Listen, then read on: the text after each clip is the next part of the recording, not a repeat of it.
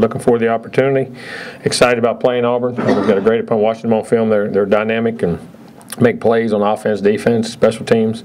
Won games in a lot of different ways, and very well coached, and will be a great opportunity and great challenge for our team. I coached him and recruited him, and he was a very good quarterback at Auburn, and he had some good years here and did a nice job recruiting and coaching. I mean, he's got a great future in the game, and I'm sure we'll be in the game for a long time. First of all, it's tempo.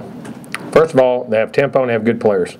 They have very good players. The back is a very good player. The quarterback is very dynamic and run it. They create problems with the edge, with the motions, which you got to set edges, and they get out flank you. And then when they do, you have to be gap control sound inside. And they go at a high tempo. I mean, good players, well coached, can run. Different guys can carry the ball.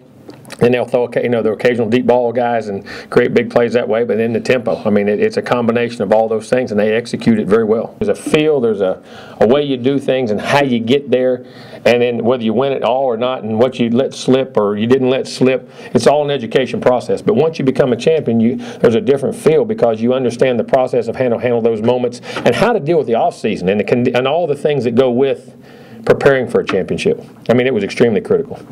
We've dealt with played some big games, and hopefully that's why I say here, being at Florida State, you got to get used to that, and we got to, again, stay true to the process about, one day at a time and control what you can control, and that's how we'll approach it, and that's how we'll try to address it. I've said before, he's very mature above his years. He's very intelligent. He's a tremendous team guy. I think that's two things.